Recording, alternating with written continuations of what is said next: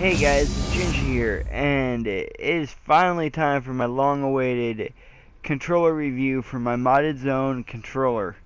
I pretty much went and got myself a customized controller off the internet for my PlayStation 4. It's the Magna Red PlayStation 4 controller, but it has a modded chip board inside of it. It also has an LED indicator and a hidden mod control button, which makes it easy for me to turn on and off my mods.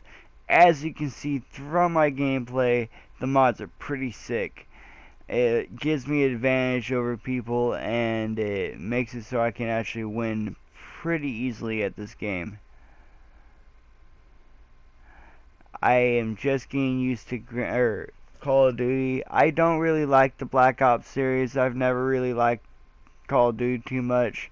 I'm more of a Destiny person, as you can tell, but this controller was made just for Call of Duty. Well, not just for Call of Duty, but specifically for Call of Duty. The mods for it work amazing. It's got drop shot, it's got sniper breath, it's got auto run, auto aim, everything you could ever need for a first person shooter. These people are not standing a chance against me. I just dropped that guy. Look at this. Boom. Dropping them. Oh, I got dropped. Alright. Damn it, I'm not seeing. Alright. Anyway. Nice thing about this controller is you can just push the button and instantly rapid fire is on. And it works nicely. Like that. This shotgun should not be fully automatic, but it is, thanks to the modded zone Magna Red controller. I give it a 4 out of 4 only because sometimes there's this issue where it likes to be buggy when I'm trying to send a message. It makes it so like a button stuck or something. But I've noticed that if I just stick a little paperclip in the reset button, reset the controller, turn it back on, pop on the mods back on, it works just fine again. So if they could just fix that, it would be a 5 out of 5. I will definitely be getting more controllers because I will be customizing more.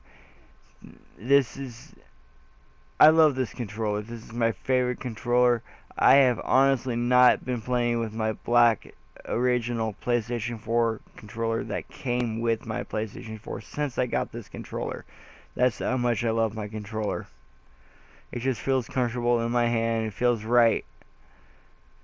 So again, if you want one of these, head over to moddedzone.com. A link is in the description.